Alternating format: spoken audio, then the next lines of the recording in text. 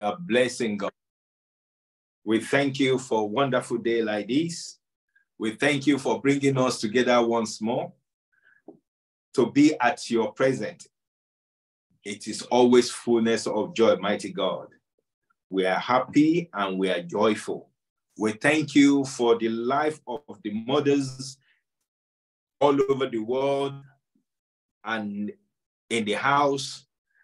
We want to thank you for giving them the wonderful gift that no man can give. We bless you, Lord God. We thank you. We thank you. Because all mothers in the house supposed to be proud. All mothers in the world supposed to be proud because they are a vessel in the hand of God, used for his goodness. So you should be proud. I am proud of women today. I am proud of every woman in the house, in the world, because God is using them in a wonderful way. We thank you. We thank you, Almighty God, for considering them to be your vessel. Thank you, Almighty and everlasting Father. In today's ministration, we thank you. We welcome you. We want you to preside over this, Holy Spirit, and then let the name of the Almighty God be exalted in Jesus' name. Praise the Lord. Praise the Lord. Today's ministration is going to be on works of the flesh, another section of the works of the flesh. We've treated some few Sundays ago, praise the Lord, and that was in the book of Galatians chapter 5, the book of Galatians chapter 5. If you're there, everyone can open their Bible to the book of Galatians chapter 5. Praise the Lord. Galatians chapter 5, verse 19. We want to read precisely. And then it says, now the works of the flesh are obvious. Now the works of the flesh are obvious. Sexual immoralities, moral impurity, promiscuity, idolatry, sorcery, hatred, strife, jealousy, outburst of anger, selfish ambition, dissension, faction, envy, drunkenness, carousing, and anything similar. I am warning you about these things as I warned you before, that those who practice such things will not inherit the kingdom of God, but the fruit of the Spirit is love, joy, peace, patience, kindness, goodness, faithfulness, gentleness, and self-control. The law is not against such things. Praise the Lord. Mm-hmm. The law is not against such things. That is in the book of everything we read from the book of Galatians chapter 5 from verse 22. The law, that is the people that are saying that the law, they're rubbishing the law are not against all those things. And even the new law are buttressing buttressing all what we have read. That is love, joy, peace, patience. If you both the law and the law of righteousness are together upholding the fact in the book of Galatians chapter 5 verse 22. Say, but the fruit of the Spirit is love, joy, peace, patience, kindness, goodness, faithfulness, gentleness, self-control. The law is not against such things. Both the law of righteousness and the law of Moses, they are addressing literally the same thing. And they are to achieve also the same thing. Praise the Lord. The purpose of them is to achieve what? Is to achieve the same thing. But the the works of the flesh, has derailed many in the journey of life and has blinded many as well concerning their relationship with God. All these that we read in verse 19, those are the works of flesh will take mankind away from God. Hello? The works of the flesh constantly taking mankind away from God. When I'm preaching, I always like to direct it to the way with which Christians can pray and receive. Praise the Lord. Where they can pray and receive. I'm not saying that I know it all, how you can receive from God, but according to the instruction of the Bible, which we ought to be following, and which the ministers of God that are working for Jesus Christ ought to be following, directing people in the path of righteousness is our main job. Praise the Lord. I was speaking this morning that Lord Jesus Christ is now our line manager, like our supervisor. Because in the olden days, we were comparing the olden days time and the New and the New Testament. I said in the olden days, the priesthood office was temporarily being occupied by Aaron and his children.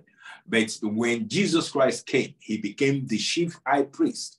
And then all other pastors and all other preachers, ministers, bishops, evangelists, or whatever title they put themselves, we are under the Lord Jesus Christ. And that makes us to have the authority and power to say, in the name of Jesus, this problem be solved, or this problem be diffused. And in the name of Jesus Christ, power will flow.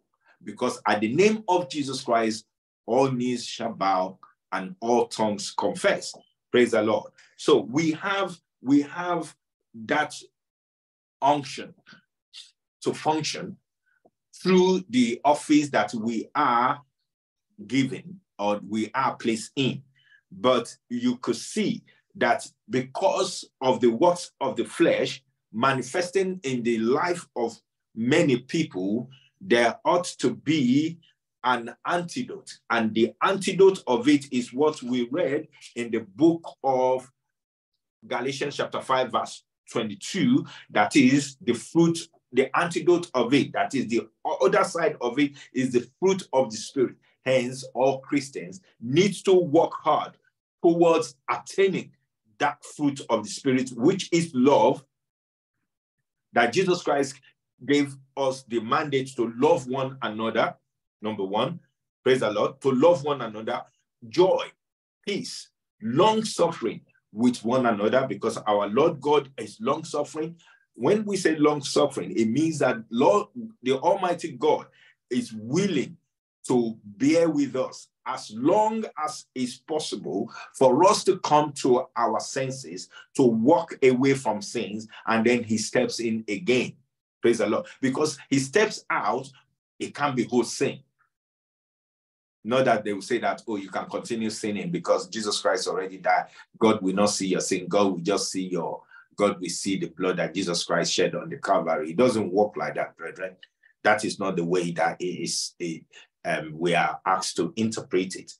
The fact still remains that God will not be in a situation where sins is reigning. It's only Satan. Whatever you are getting in any sin, it is, once it is derived from sin, know that you have brought in Satan into that thing, and it's working, but it's just going to work for a while. In fact, what you are going to pay back is going to be more than what you are getting. Hello, should I say that again? What you are going to pay back for that temporary satisfaction that you think that is bringing you joy, what you are going to pay back for Satan is going to be double. So be careful when you are doing that.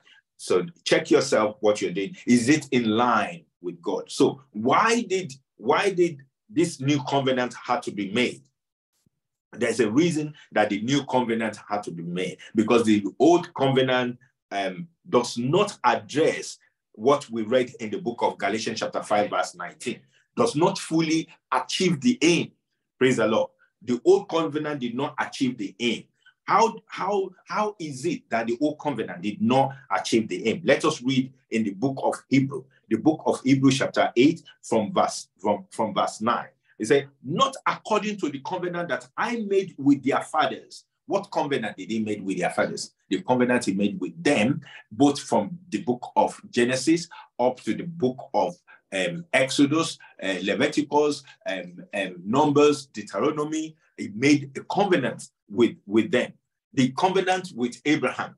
He said not according. Okay, what is not according? Let us read from verse 7. He said, for if that first covenant had been faultless, that let us read now a little bit further up. Let us start. I wanted to read verse 9, but I always, according to the guidelines of my mentor, I will always read ahead of the particular chapter, verse that I want to read, and a little bit more down for us to get clarity of what God actually telling us there. Don't just pick a phrase, or don't just pick a sentence and then start turning it in and out and in, and making mess of it.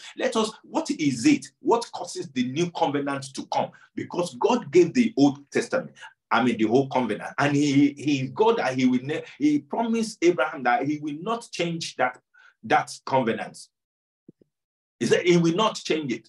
But what made him to change that covenant? Let us go into it. A new covenant had to come. And why we're reading the Bible. I'm not just speaking from my head now. We are reading the Bible. A new covenant was made. But what happened to the old covenant? What happened to the old covenant? If it is not spoiled, don't amend it. If something is working, there's no point amending it. But if it's not working, quickly amend it. That is what God is teaching us here. What is it that is not working in what you have planned in your life? The ways that you have designed and your mindset to want particular things, and you could see that it's not working. Why are you going headlong in that? Make amendments. If God could make amendments, why you can't? If God can make a new covenant because the old covenant is not working, and you are working in one establishment and is not profiting you, or nothing is coming out of it, nothing is coming out of the marriage than sadness, why don't you make a new one? You have the right to make a new one. God made a new one. He didn't say you should suffer to death. And that is a little message for the women as well. It didn't say you should suffer. You are married to someone that is punching you, kicking you left, right, and center, disrespecting you in the public, and talking you down. Also a man as well, that you have a girlfriend or you have a wife that is telling you off or talking you down in front of your friends, does not respect you, does not give you the iota of respect at all in the society, then why are you together? It means it doesn't work. It can't work. Make a new one. There's no sin in that. There's no sin in that. God doesn't love or like a situation whereby there is a divorce, but he wants you to live your life in a good way. He doesn't want you to suffer. He doesn't want you to suffer at all. Make it good, make a new one. Direct your life such that it will be pleasant to the Most High God. It will be good to the Most High God. And God will say, well done, my son, well done, my daughter.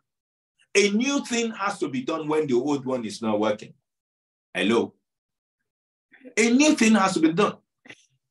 When the old one is not working, you change.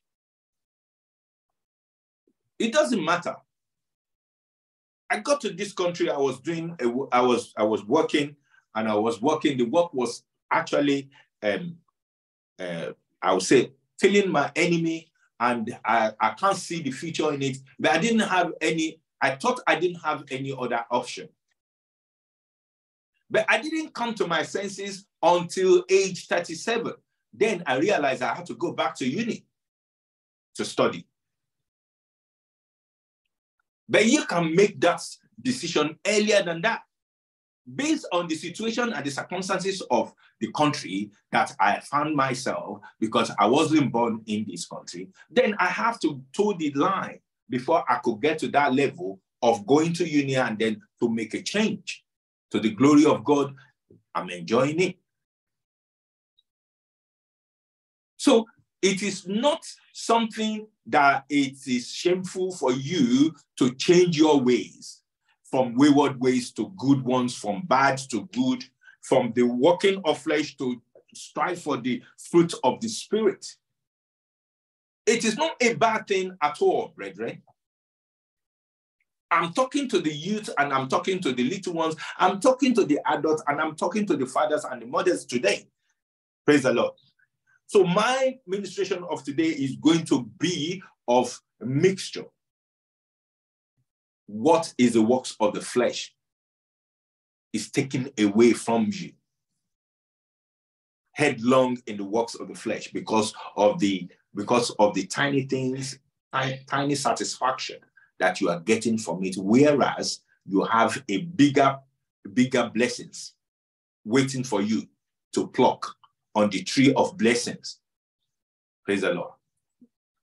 The tree of blessings are there, but there is dissatisfaction of the works of the flesh that is preventing you to pluck that blessing from the tree of blessing. Why don't you discard that one and strive to work towards getting the blessings from heaven? And you just, okay, come on me and try God. Or that should be your words to preach to people. Come on me, try God for a year. Or you can say, try God for 5 years. If it doesn't work for you, don't go back. If it works for you, blessed be to the living God. Because we know that God will always be faithful to his word. That is the assurance that we are speaking the truth to people out there, that our God is faithful. He is truth to his words. If you try him, he will bless you. It's very simple. Renew your mind. Have a change of heart. Walk away from all these works of the flesh and strive and walk towards the fruit of. Praise the Lord. And you shall be blessed. So why the change? Now let us see. God, I didn't forget where we saw. Why the change? God made changes. He made changes. So I don't see why you cannot change from that wicked ways. I don't know why you can't be good. You can't be good. You can make a change. You have the willpower. He created you. If he himself can change, you can change. Praise the Lord. Let us make this confession. I will make a change. Let us make that conversion. I will make a change.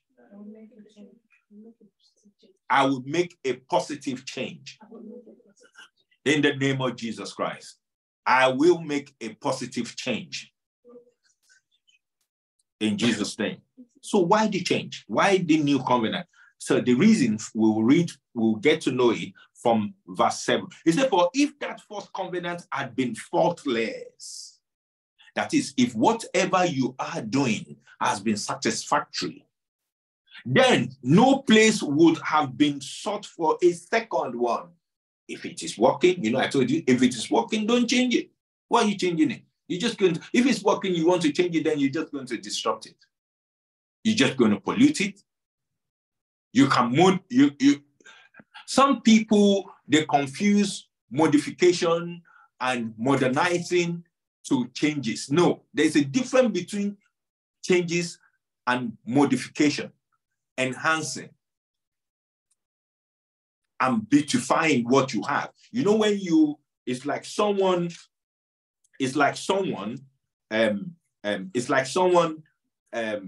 making a sculpture of something, and you start shaping it, and at some point you see that it's going towards this direction. Then another inspiration comes. You say, if I add this to this sculpture, it's going to look more beautiful, this and that, and then you do it. Or an art, you are an artist, you're drawing, and you can see that what you started with, you can take it into another direction that will be beautiful. It's still the same concept. You've created it in your mind, and you can make it. You are not changing that. That's not a change. You understand me now? That's not a change. You are only growing in the what? You are growing in that path. Praise the Lord. You are doing what? You are growing in that path of righteousness. It doesn't mean that you are changing. Praise the Lord. You are only growing. So the fruit of the Spirit, when you attain that level, you can modify and grow in it continuously. You're not changing it. There's no need, because it's working for you. But when the works of the flesh, you know that it only brings you something temporary, then don't hesitate to change. Look at it now. Let's read from that verse. It said, for if the first covenant had been faultless, then no place would have been sought for a second. Because finding fault with them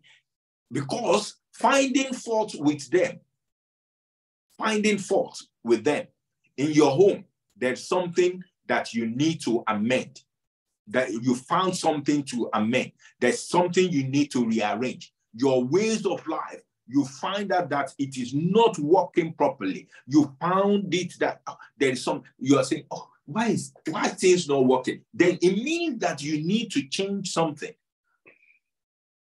You get me now? You need to change something. So God now, we're talking about God now. So because finding fault with them, this is God finding fault with the old covenant, he says, look at that, he is with capital letter. It's not just anyone talking here. It's not so.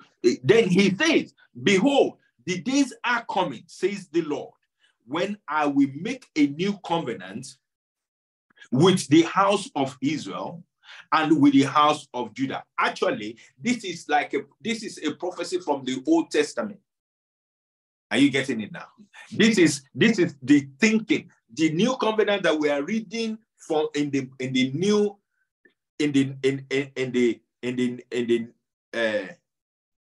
New Bible, that is the New Testament. This already been contemplated in the Old Testament. That is, it is inside your fault. It is inside what is not working. It is inside the problem. That is where the solution is. Hello? It is inside the problem. That is where you are going to now come to you're going to craft out or figure it out. You're going to figure out the solution. That is what I want us to learn from this place. Praise the Lord. That is what I want us to learn from this particular, and you can see mostly that it is written in italics, which means it's like something from the Old Testament. Praise the Lord. Which is now being reiterated in the New Testament because it's written in italics. Praise the Lord.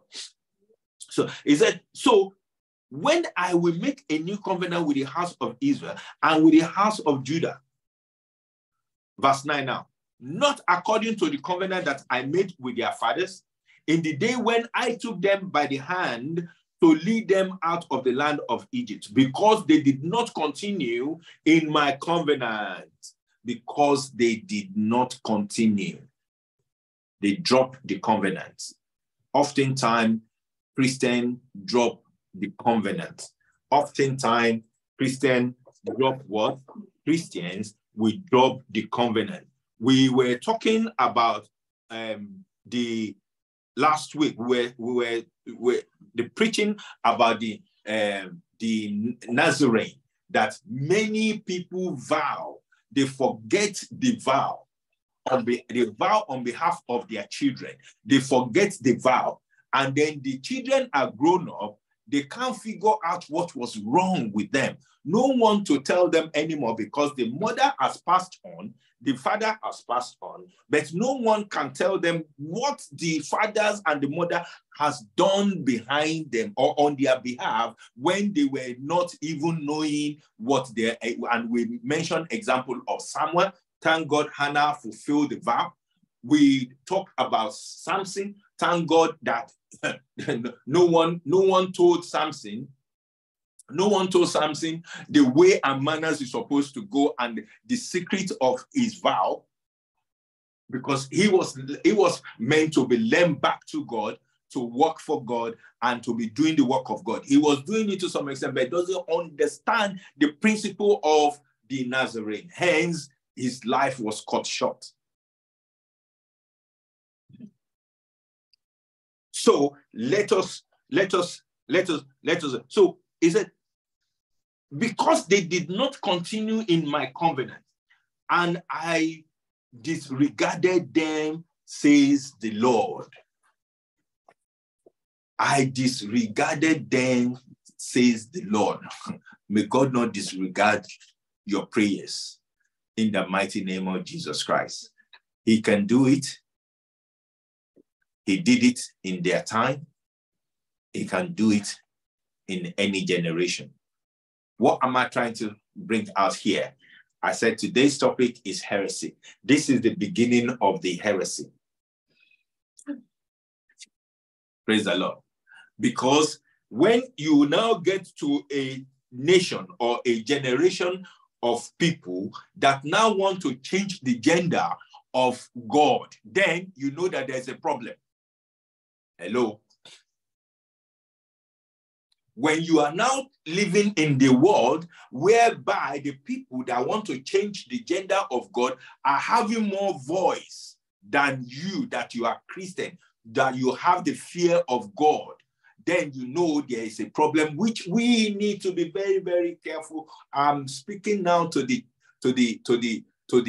people that are Bible scholars, that are the custodians of the word of God, that they speak and God give them discernment, that though because God said we should love according to the fruit of the Spirit, that we should welcome everybody into the sanctuary for the purpose of them to have a change of heart, to walk away from the works of the flesh and to go into the level whereby they will be walking towards the fruit of the Spirit.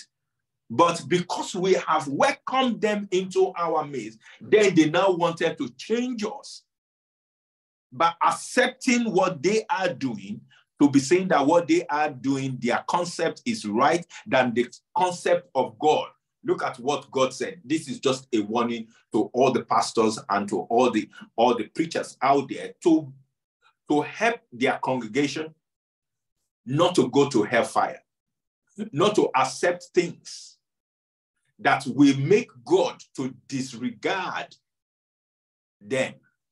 I pray that God will not disregard your congregation.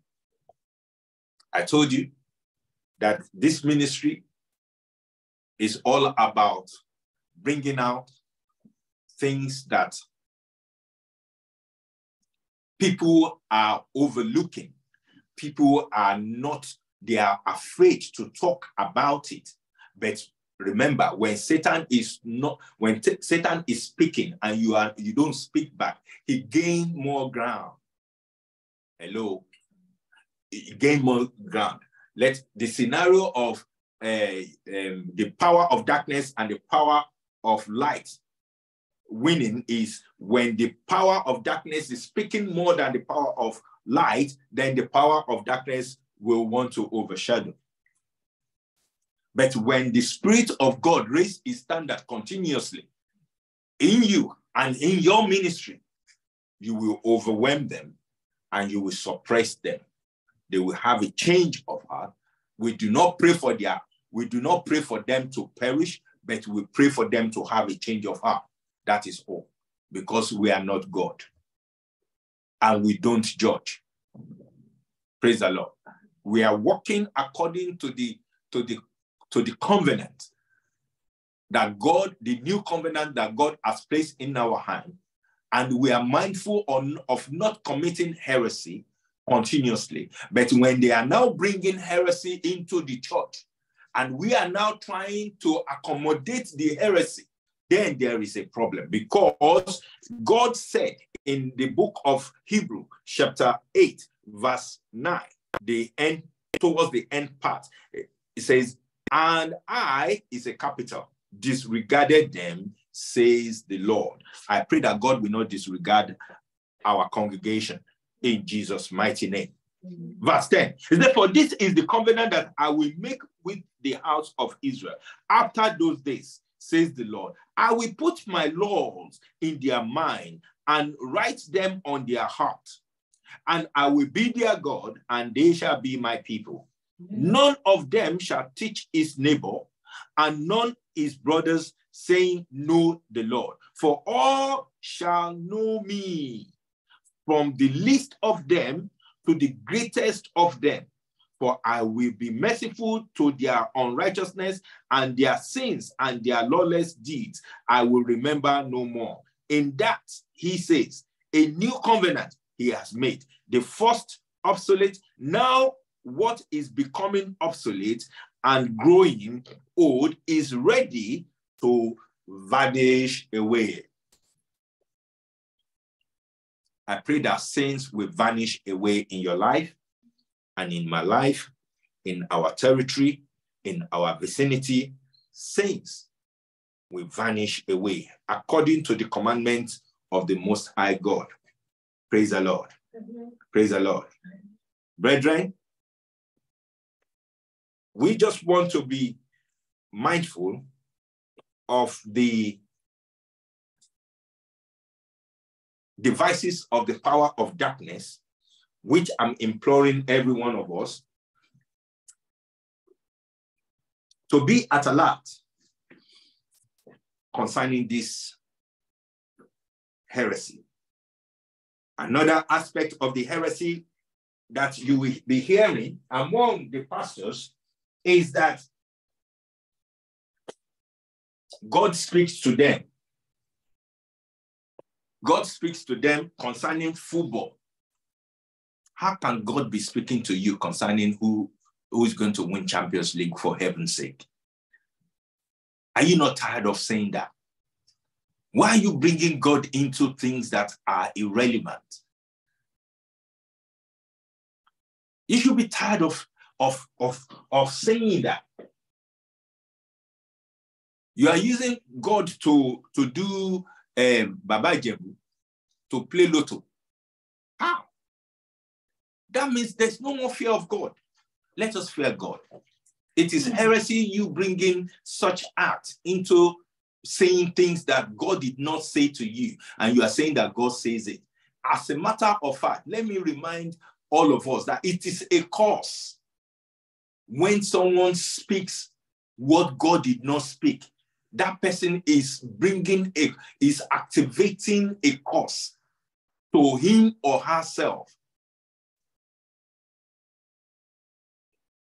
Don't let us indulge in such things anymore. They are the things that these people observe in us and start making jest of our God. When you involve God with football, saying, oh, it is Barcelona that is going to win the Champions. God told me yesterday that it is Barcelona that is going to win Champions League or UEFA League or whatever league, or it is Real Madrid, or it is that. Why are you bringing that, for heaven's sake? Where will you see an imam indulging in that? Because they have the fear of God.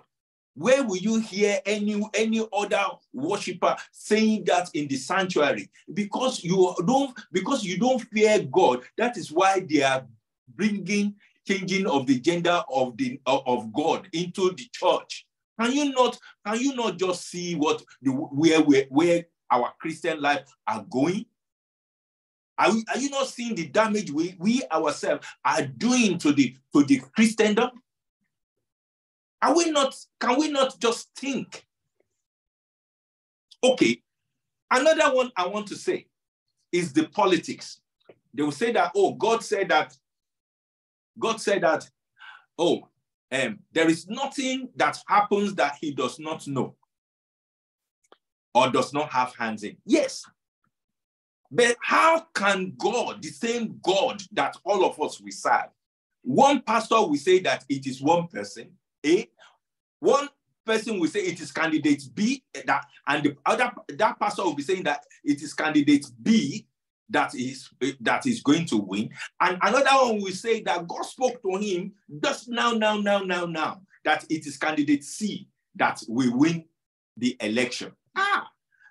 It is heresy, brethren, and it is blasphemy, and that is why they are making mockery of us. They are making mockery of us. We are trying to blame them, but we are not doing well with that in the sanctuary. We are not doing well at all. Say, God told me it is not over. God, which God is telling you? Which God is telling you that? When he told us that he has given us the power of choice, you make the decision, and then he will now bless that person that you have chosen. He has been doing it from the time of Saul and Samuel, when Samuel was the prophet. The people said that they don't want God to be over, they want a king. When they decided, mankind decided to have a king, they did not, and God said that, okay, Samuel, go anoint Saul for them. Before then, he warned them. He said, look, this king that you are asking, you don't want the prophet. He says, Samuel, we don't want you to rule over us again. We want to have our own king. That is where the election and the ruling of one man comes in. Because he already gave us the choice from the beginning, the power of that. Whatever that you choose, whatever that God said, I will not be responsible for your action again. Remember, when our father Eve committed that sin, he said, oh, it was because of the wife you gave me. That's why I sinned. You know, I didn't sin when we were one-on-one before. But the moment you gave me this woman, then I committed sin before you. So God said, okay, from now henceforth, I'm not going to choose for you again. You choose what you want, and then the only thing is that whatever you are choosing, let it be in accordance of my program. In accordance with my plan, your choice. So when you now conduct an election, you decided that this is the person you want there. Whether through rigging, it doesn't concern God. Whether, honestly speaking, whether through rigging or the true voting, the moment you announce to the air that this is the person that is going to be there, God say amen. So whatever you now see, because he already warned us, say, Samuel, tell them that this Saul that you are going to you said you want. He's going to turn your children to slavery. He's going to do this. He's going to do that. He's going to do that. He's not going to be kind to you. He's going to take your sons to work and this and that. They said, oh, and the son, they will not come back. He said, oh, they agree to it. It doesn't matter. They don't want Samuel again to be ruling over them. That is, they are rejecting. God said that, Samuel, don't worry. They are rejecting me. It is not you that they are rejecting. They are rejecting me. So if you now decided to say, okay, I vote for Saul to be, so whatever Saul is now making your children and you yourself to go through in that period, it is left to you. It has nothing to do with God. Your prayer is that, oh Lord, in the time of this person that is now on the throne, let him favor me. That is your prayer, brethren. Stop killing yourself. Stop fighting. There's no need to fight. There's no need to kill anyone because of this. We, all of us, knew that there's going to be an election. Then let us do it favorably. Let's appoint somebody there, and then let us back him up with prayers. It doesn't matter who is there. It has never been matter when whoever has been there. Which one favors you most? Is it the time of Babangida? Is it the time of Abacha? Is it the time of Obasanjo? Is it the time of Shagari? Or is it the time of Buhari? Or which one favors you most? Look at Nigeria, but the prayer you should be praying for Nigeria is that in the time or in the era of this person, let it favor me, let it favor my family. Let me find favor before you. Let me find my own doings. Let my feet stand and let me benefit from the era of this man. That is all. You can only beg to God. I don't care who is there. It doesn't make anything. But even the king, the era of the king of United Kingdom, you need to pray that at this time the queen has passed away, but it is now the era. It does not concern anyone who is there or how he got there. Just pray that the moment that they announce him, put the crown upon him, let the era. That's why I sent out a prayer point during that period, that let the time of this person that is now there favor me and my family. Lobaton, that is it. That's your prayer. Hallelujah. And come and see after 4 years whether you will not have testimony when you look back. But if you don't pray that prayer and you are fighting, oh, this is the person that's supposed to be there. Oh, this person is a foolish man. The era will be foolish to the plan that you have. Oh, this person, is going to make the whole world turn upside down. That era is just going to turn the plan. I pray it will not happen to you and I. That it will just turn the plan upside down. What you can do is to pray that time, let it favor me. Let time and season work for me in the era of this person. And that is it. Let us stop allowing heresy to come. They are looking at us that we don't have that fear of God. We only say it by man that we fear God, but our act and our attitude, what is coming out from our GO and our pastors, does not show that we fear God. And that is why so many heresies, people are making a laughing stock of the Christians by saying that they want to change the gender of God. How could somebody even think to that level? And so if you now want to say our Father in the Lord, what is it? The most important prayer in the Bible is our Father in the Lord that Jesus Christ gave to us. So who are we going to now say? Is it our mother in heaven, or our what? And because when the question was thrown back to that person, it shut him down. He couldn't say anything anymore. So we need to know the right question to be asking these people to interpret it. So the prayers for every generation has passed through that prayer, the prayer point. Our Father who art in heaven, hallowed be thy name, thy kingdom come. Even those that does not know God, those that does not go to church, they prayed that prayer. So now, you that were just born yesterday, you now want to change it. Fear God now. Fear God now. And let God have mercy on this nation and this generation. You're now saying that you want to change the gender of God. How? How is that possible? How are you going to achieve that? So our father in the Lord now will now be our mother in the Lord, or our father in heaven, or our mother in heaven. Or what are we going to be saying now? I don't understand.